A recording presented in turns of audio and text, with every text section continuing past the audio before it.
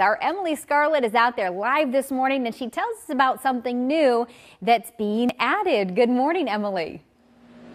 Mary, good morning. That's right. We are celebrating 45 years here at Riverbanks Zoo. I'm joined now by Becca Warner. She is the Senior Keeper Animal Ambassador here at the zoo. First, tell us what that is. What do you do here at the zoo?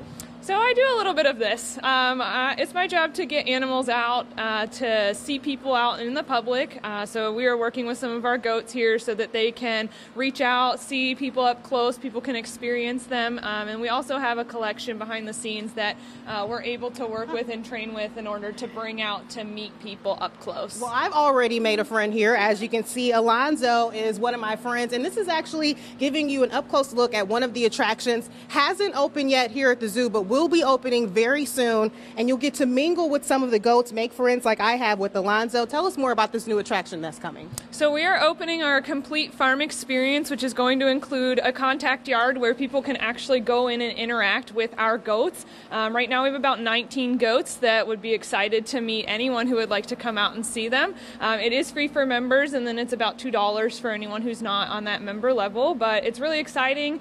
You can come out, you can brush the goats, you can pet the goats, you can see them.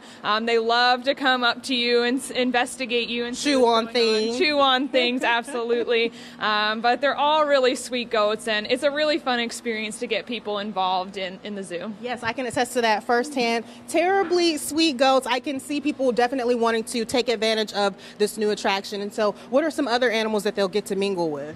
You'll definitely get to mingle with the goats. We do have some chickens and some ducks that you'll get to see up close, and then we have some of the cutest pigs that you'll ever see that are going to be out in a separate yard that you can definitely enjoy. Yes, they are adorable. I believe you're getting a look at them right now. I was checking them out earlier this morning. They stick together. As you can see here, they kind of run and hide together and stay together in their little pen. These animals are adorable. And again, this is an attraction that hasn't opened yet, but will be soon coming to Riverbanks Zoo, where you can also mingle with these animals as well. So again, we're out here celebrating 45 years with Riverbanks. We'll be out here throughout the rest of the morning. Live in Columbia, Emily Scarlett, WIS News 10.